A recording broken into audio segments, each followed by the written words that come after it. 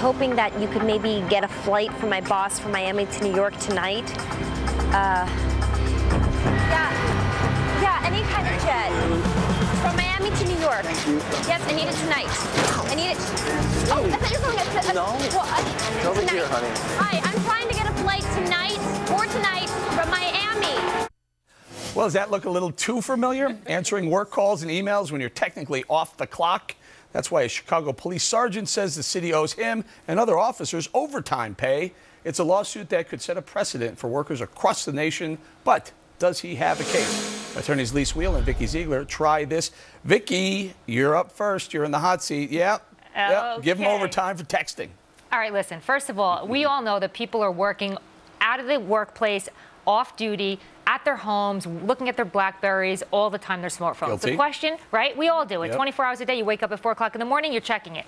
Is it within your job description to do that after hours? That's really the question. What is in your job description in terms of your duties, and what is considered overtime? That's the distinction as to whether or not this sergeant, in addition to 200 others, there's a class action suit, if they're going to be meritorious. And hold on a second, the U.S. magistrate says the plaintiffs do have merit and they're going forward. This case was not dismissed, though. Just so they can but go forward it could have been dismissed. Okay, but look, I agree. We're all on our BlackBerry. We're all working 24/7, but we don't have to. That's not in our job description. We are not told that we have to do that. And by the way, if you do more than what's called de minimis, do you like that big fancy What does word? it mean? More than a little. Okay. Work on your BlackBerry, then you can apply for overtime. And in the Chicago police, they have an overtime policy that says if it's more than de minimis, more than a little bit, you can apply. So they've already got the policy. Vikki, They do, it but strikes me as though it sounds like the unions are going to get involved in this and say, hey, if it happens in Chicago, it's going to happen in Philly, L.A., everywhere else, and maybe other, not just cops now, right? Oh, it can open up a Pandora's box for employees everywhere that are actually doing this, and I can't see anybody not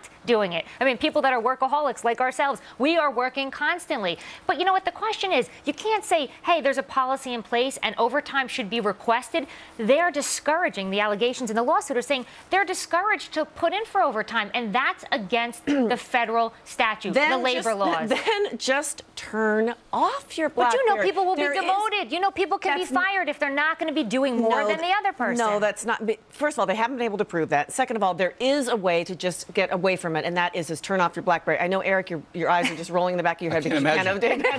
You don't even know where the off button is. I have two of them. I have a BlackBerry and an iPhone. No idea. All of us together probably have 6 phones. They're I mean, salaried employees, and part of their salary is to do this job, and part of that job may be being on the BlackBerry in times when you're not, quote unquote, on the clock. But should that be a federal lawsuit? No. I'm going to ask you again in another way, Vikki. It sounds like most of the people who work for private companies say, you know what, I work hard, so what, the phone rings or I have to send an email or text. Fine. But it sounds like the unions, they're the ones who are going to hold people's feet to the fire because they can say, hey, I work for the state, I work for the city, I work for the government, you owe me overtime. Right, well, there's labor laws in place. I mean, there are federal labor laws and there's state labor laws. So, you know, you have to be cautious about this. There has to be a fine line, and I think that's why this U.S. magistrate, this federal magistrate is saying, I'm going to look into this further. But it does cause a major problem because all of us in this technological world are doing this. The question is it within our description? Some of us are working harder. Some of us are working less. It depends. Here's what's going to happen. If your point of view is taken, and by the way, the court just saying it's moving ahead is just meaning I'm not dismissing it on summary judgment. Right, which they could have. It's going to be like lawyers. Right. Private lawyers bill in 6-minute increments, right? We do. So if you're in a shower and you're thinking about the client and thinking, strategizing, or you're getting dressed, or you're doing your hair in the morning, you build those 6-minute increments. All that time you're billing. So now we're going to have everybody billing.